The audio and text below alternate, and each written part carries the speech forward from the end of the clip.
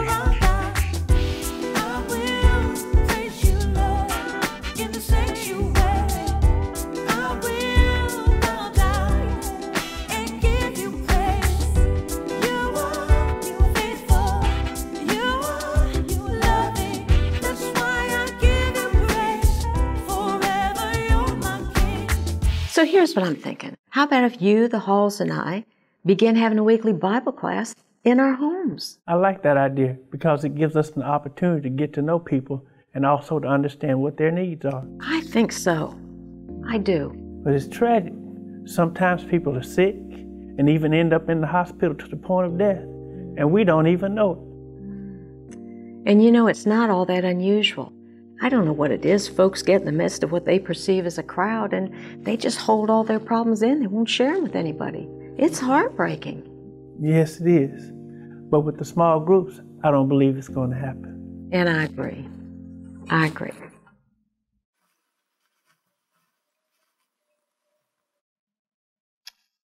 Caesar, you stick this basket in my face one more time, and I'm telling you, I am... Patience, Pastor, patience.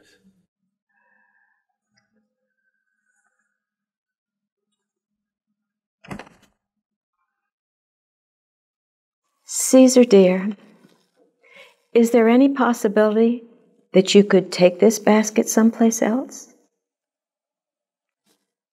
How about giving it a rest?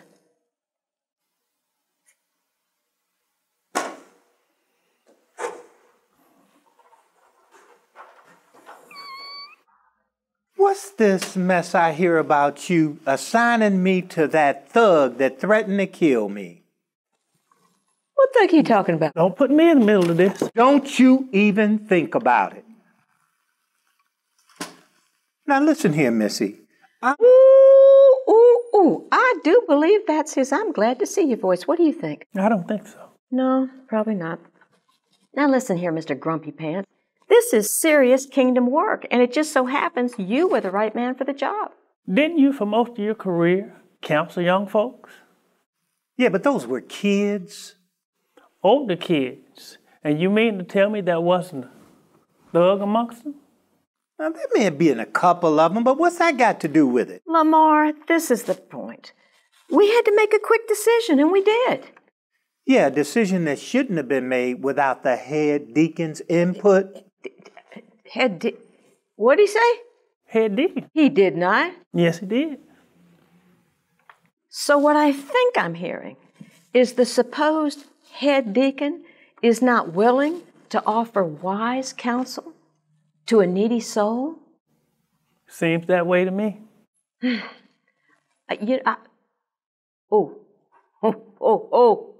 Something's coming. It's coming. Yeah, I'm going to catch it. It's there. I got it.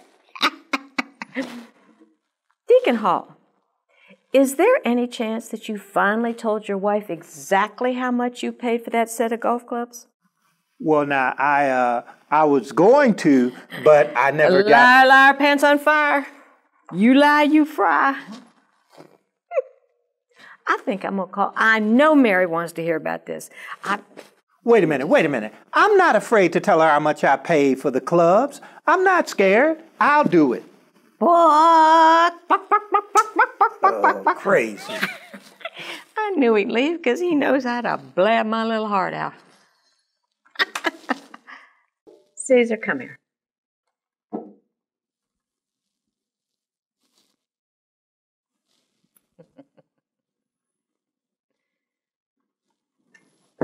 Caesar! Don't make me get up out of this chair.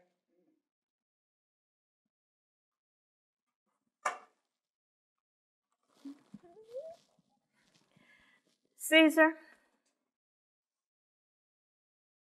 Sunday's only 2 days away.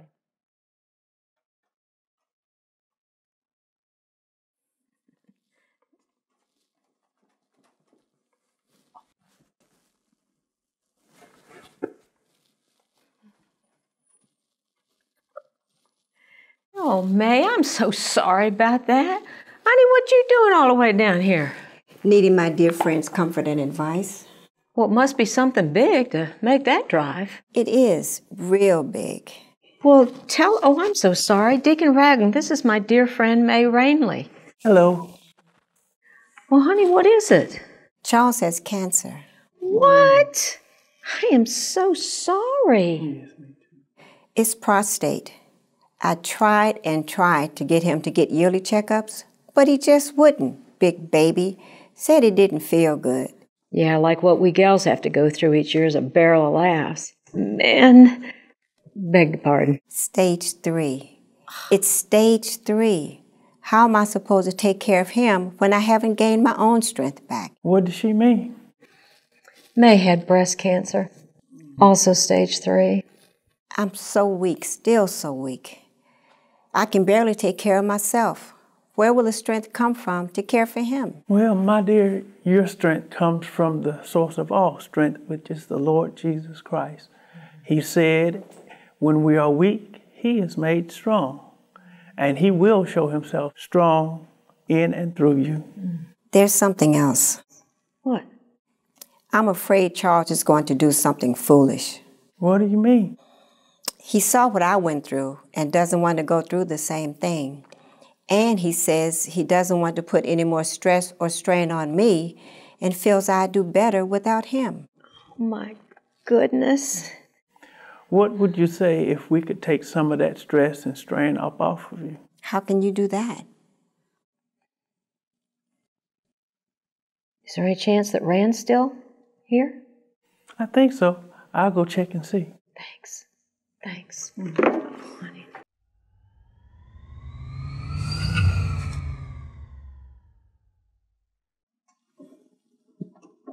Oh, Rand, thanks for coming. Sure. This is my dear, dear friend, May Rainley. Good to meet you. And we got a little situation. Okay. Is he the pastor? Uh-huh. But he's got earrings. You got earrings. I know. You got earrings. You know that? Hearing? It's a long story, but I mean, I just try to do whatever God wants me to do. And that's why I hang out with him. I just want to hang out with people that want to run after God with everything they've got. That's him. Me too. So what can I do to help? Okay, here's the story. May's husband has been diagnosed with cancer. Difficult part is that May has not yet really recovered from her own cancer treatments. So I think we just need to put our heads together, come up with some kind of plan, and hopefully sooner than later. Well, sure. I mean, that's why we're here. Anything we can do to help. Here's what I think. Because both of our ministries are small, we still can both take care of the transportation needs, the food needs, and also the cleaning needs. Yeah, we can do that. That's not a problem. We've got one other issue. May's really concerned about her husband's mental state. She's afraid that he might harm himself. Okay. So that means he's going to need encouragement. And I do believe that by faith, he's going to make it through this. Is there any chance that you have anybody in your congregation that's a survivor? A man, preferably. There is. His name's Wayne Tilner. He's had lymphoma 3 times. 3? I don't know if that's going to be encouragement. It is. God has shown up 3 times and worked a miracle, and he's now free from lymphoma. That's why he's so excited about sharing his story. That's exactly what he needs to hear. Yeah, in fact, he'll tell you himself that the biggest miracle is him being alive so that he can share his story and testimony with other people like your husband. The purpose for him still being alive.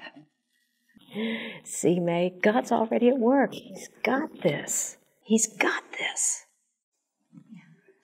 I'll go call him right now if you like.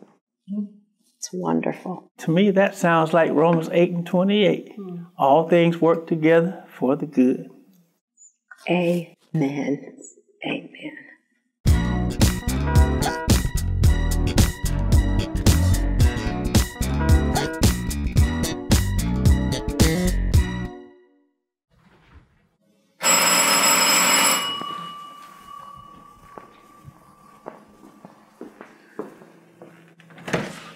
Hi. Good morning. Morning, come on in. This is Brother Wayne, and Pastor sent us over so that he can share his testimony with Charles. Great, come on in. Thank you. Nice to meet you. Come on in and have a seat. Charles, we have company. Great. Just what I need. Honey, they're here to help.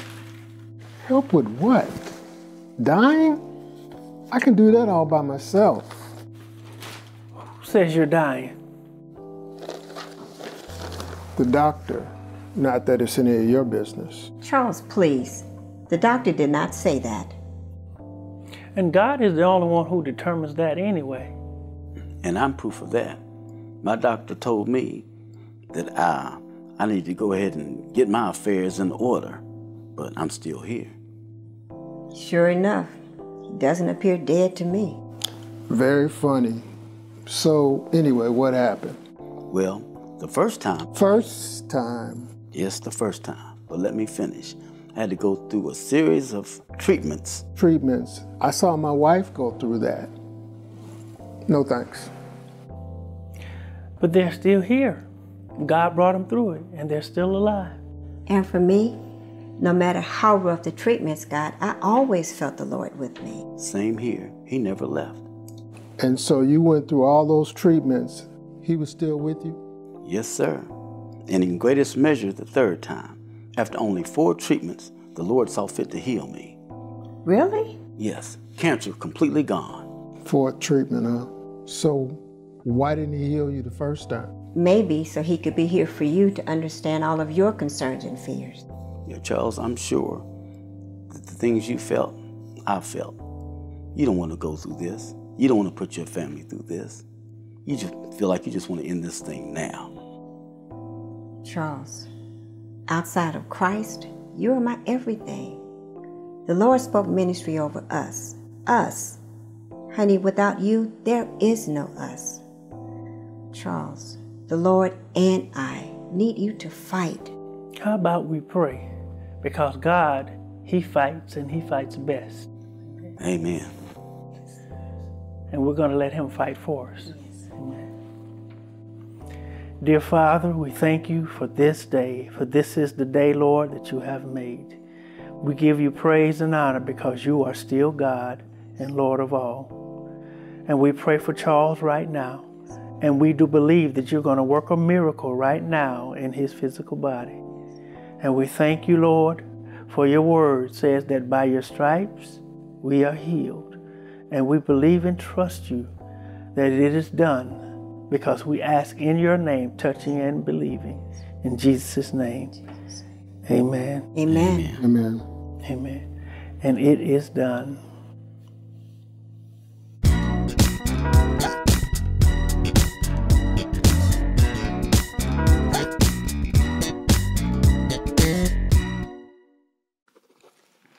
The repairman said he'll be here no later than 3. Today. Oh, that's great. That opens me up for tomorrow. Oh, yes. All right. Hey, by the way, I keep forgetting to ask you about that nephew of yours, the one that has zero motivation to make something of himself. Was there any kind of attitude change after he added up all the costs involved in living on his own? Not exactly. You're kidding me. Well, he did the work. He got quotes for the apartment, the rent, the utilities, cable, insurance, and when he got up to $2,000, he quit. He quit? How come? Well, he knew that his mother was going to help him out anyway, so he said it didn't matter. Did he tell her that she was going to have to ante up the extra money? He sure did. And how hard did she laugh? Right in his face. I'd have done the same thing. So, what y'all decide to do? Well, I told her to give him at least 6 months after high school graduation. That if he didn't get in some type of school, whether trade or college, that he would have to move out and be on his own. On his own, as in she ain't gonna help him with nothing? Nothing. Ooh, I love that. Oh, I love that. Actually, my flesh loves that. I know, but in truth, I think there's a much wiser way to handle it. Like what? Like, why don't we try and figure out why he's not motivated? And how do you do that? Using a very unique technique. Just ask him. You are such a smart aleck. I know it. My middle name. Look, can either you or his mom talk to him, get him in here? Let me spend some time with him. I mean, we can try. Y'all can do it. Find out when he's willing to come in. I'll clear my calendar and spend some time with him. I know, all goofing off aside, the truth of the matter is, if you can change a youth, you change generations. It's worth the effort. Okay. Okay.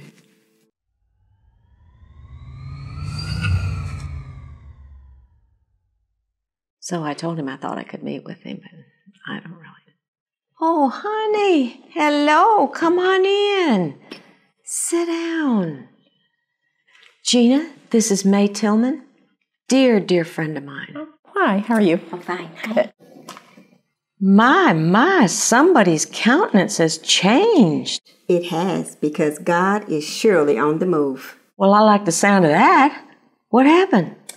Ray and Deacon Ragland prayed for Charles, and his tumor shrank right on the spot. Glory to God in the highest. We're so excited. Wait, tumor? What happened? What?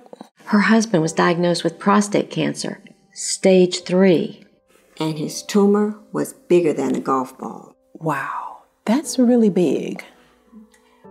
But during prayer, it shrank down to the size of like a hazelnut. Sorry, gotta repeat myself. Glory to God in the highest. We're so excited. But wait, he wasn't completely healed. But that's all right, because now Charles knows that God is with him and he no longer wants to end his life. I tell you, if it gets any gooder than this, I'm going to get out of this chair and I'm telling you, I'm going to do the hallelujah two-step. Oh, God is good. Lynn, I want to ask you something. Anything. Wayne told us that there are 2 survivors in his church, and they've been talking about starting a ministry to help those who are dealing with cancer. Sounds wonderful. Doesn't it, Gina? It does. As a matter of fact, you know, there are actually 2 families in our neighborhood. They need some help too. But there's a problem. We'd have to work with members from Pastor Rand's church. Okay, and what's the problem with that? I'm certainly curious. They're not from your congregation. How well does she know you? Evidently, not near well enough. We may be 2 congregations, but we are one body of Christ. And I can assure you the 2 families from our neighborhood could care less about what congregation folks are from. All they want is the help and they need love. Yes. Ooh, that was good preaching. Oh, honey, just go serve the Lord. Bless His people. Serve His people. Bring healing to His people. Just go do kingdom work. And I can assure you, you will always get our blessing. And if along the way you need some help, you just let us know. As a matter of fact, do you mind if I give you their name and number? I mean, they would really love to hear from you. Yes. Oh, May, honey, God is going to take this that's been so hurtful, Charles's cancer, your cancer, and use it for your good and for His glory. Just wait and see what God's going to do.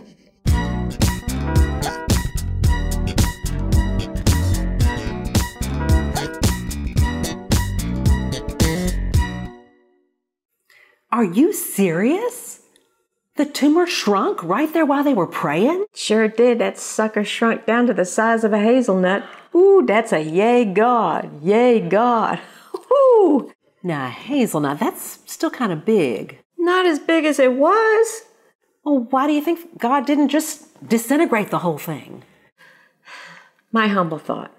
First, because He did shrink it, Charles is now going to know that God is a supernatural God with a supernatural hand, and He didn't mind using it. I mean, that's a glorious thing.